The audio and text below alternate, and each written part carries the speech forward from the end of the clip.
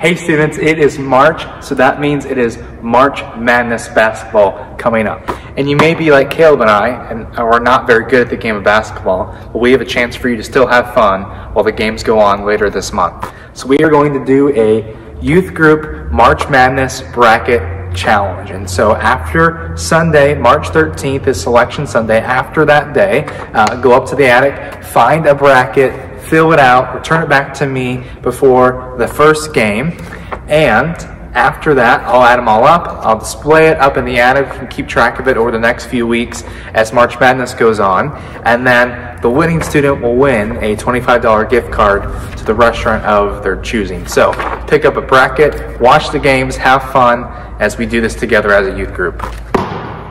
Coming